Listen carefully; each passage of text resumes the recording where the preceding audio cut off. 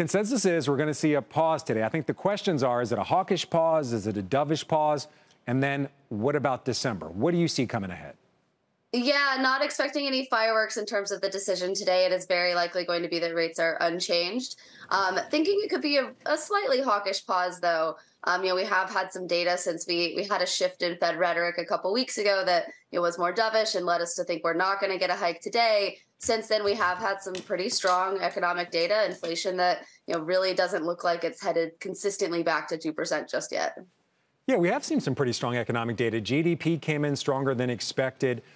We've had some, other issues, not issues, but other reports that are probably giving traders some issues. They're kind of worried about the Fed increasing rates. What do you expect to hear from Jay Powell today? I remember when he spoke at the New York Economic Club, he spoke about perhaps rates are doing the Fed's job for them. Then he also said that he still believed that we could see that quote unquote soft landing.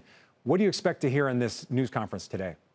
Yeah. I mean, I think we've had this shift in rhetoric talking about the move in yields and how that's tightening financial conditions, and that does some of the work of a rate hike for the Fed. But since that shift, we've had some very strong data, and we've had some Fed officials, Powell included, kind of shifting back towards reminding us that ultimately they are data dependent. I think our forecast, the way we see the data playing out, the Fed can stay on hold, and we're not penciling in another hike in December. But it is going to be, I think, very data dependent, especially on the inflation data. Yeah, we kind of talked about this yesterday. PCE, 2 CPIs before that December decision.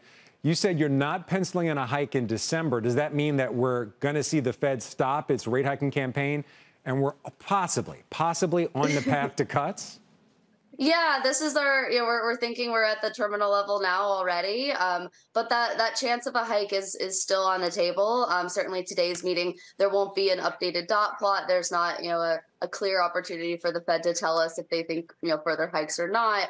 So they will maintain that optionality up until December, and that's a possibility. But base case is that we've seen the last hike already. And then we would be looking for cuts as we're getting into next year, but a long way from now. One other question I want to ask you about. We have that Treasury auction today. Normally not much of an event. Today, a really big event. The reaction we see to that auction, does that actually impact the Fed? Is that something they pay attention to? Yeah, I mean, supply concerns, deficit concerns, I think absolutely has been one factor why we've seen longer end yields moving higher. And the Fed has told us that, reaction to longer end yields moving higher is why we're not getting potentially another hike. So it definitely does matter. That might be the more exciting event today.